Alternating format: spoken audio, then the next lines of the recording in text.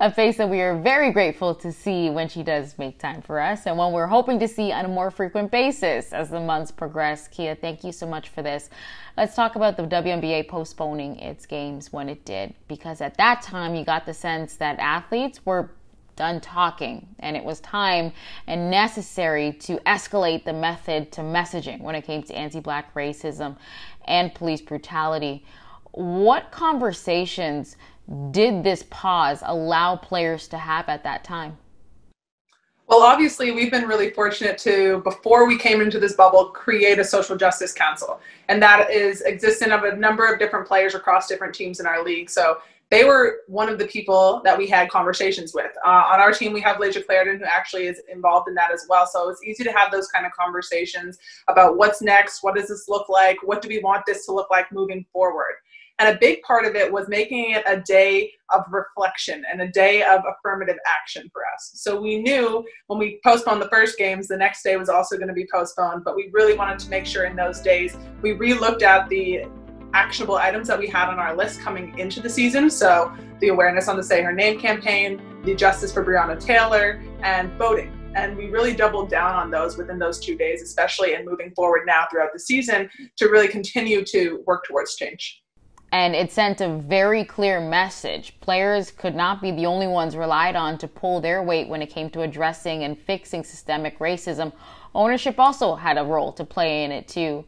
What actionable items have you seen from ownership at this time? Joe Tsai and Clara Wu, our owners, they're absolutely incredible. They have been since the beginning of the pandemic and taking care of those who work for us and work our game days through the justice and the social justice reform that we've asked. They turned Barclays Center into a place for the protests when they were occurring in New York and a place of safety.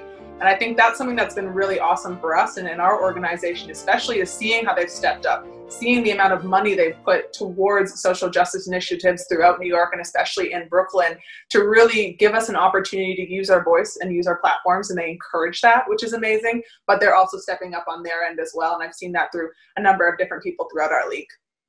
What are you hoping to see comes next in the next months, years from now? Well, I think one thing is obviously continuing to have those uncomfortable conversations, and whether that be it's coming up in your family life, it's coming up in your work life, or where you are maybe in school for some kids. If something comes up and it's kind of doesn't feel right or it just doesn't sound right, it's addressing that and addressing it right there and having a conversation around it.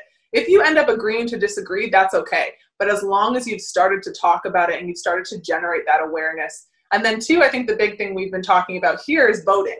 And not just voting in the presidential election, especially for Americans in November, but also voting in local elections. And that goes through everywhere, Canada and America, because that's really where the policies are made. So really doing your research and really having an understanding of voting and who you're voting for to help create justice and help create reform throughout the system. You know, it's been amazing to see and witness athletes everywhere using their platform to really help affect change. But I think so many people forget just how young these athletes are. Athletes that are using their voice and making it very loud and very clear. What has this time, the last couple of months, taught you about your generation as it relates to activism? Well, it's taught me that I can be resilient and that I do have a voice and that no platform is too small. And I think that's something that's been really awesome to see throughout this, is that with the WNBA coming together, we knew we'd have one enormous platform to work from. And we knew that was going to be comprised of all of our little ones coming together. And I think everybody now has really started to see that you can have a voice from anywhere, whether that's you being on social media, whether that's you being out in your community and the local areas that you're most comfortable with, or just being around your friends or being around your family. And I think that's something that's really important. And as a young person who oftentimes, the young ones are told to go to the back, sit down and be quiet, they haven't been. People my age have not been quiet. They've been loud. They've been out there. They've been at protests. They've been all over social media. And I love to see that. And it shows the resilience that these young people have to really believe that this is for them moving forward. This is for the next generation. This is for the generation that comes after me, for my nephew when he's growing up. And I think that's been really fun to learn and see how many people have really stepped up. All right, I want to talk to you about the Raptors-Celtics series. What have you seen from this Raptors group, in particular Game 4, and their ability to tie up the series? I think they have a lot of confidence, and that's confidence in one another, confidence in their own individual play. And when that comes to the forefront of any game, any team, that gives you an opportunity to win games. And I think it's also really started with Kyle Lowry. And that's the third, fourth game. He's really come out aggressive. And they kind of go as he goes. That's the heart and the soul of their team. And I think he's done a really, really good job of being that leader and stepping up. We've seen throughout the series, Nick Nurse is going to play his big guns, big minutes. And they haven't backed down at all. They found ways to get it done, whether it be tired bodies. I'm playing in this season with them. Every other day is a different level of intensity. And they're getting it done both offensively and defensively. So I think that confidence, if it continues, it's going to be a dangerous situation. You know, you think about two-way players that can really help shift the tone of the game. I immediately think of a Marcus Smart for the Boston Celtics. Who is that for the Raptors, and especially when it comes to the X factor if they're going to get past this round?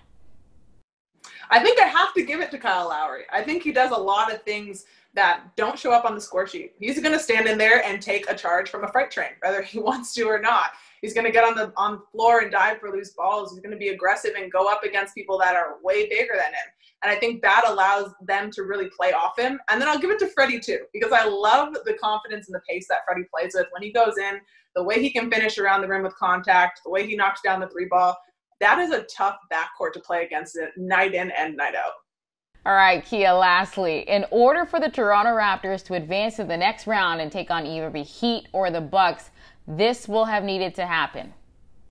They're just going to have to really get it done on the defensive end. There are a number of offensive scorers on this Boston Celtics team. They're high power. They move with pace. They play really well. But defensively, that's always where you're going to win championships and always give yourself an opportunity to play in a game, even if you're not scoring or things aren't going well offensively.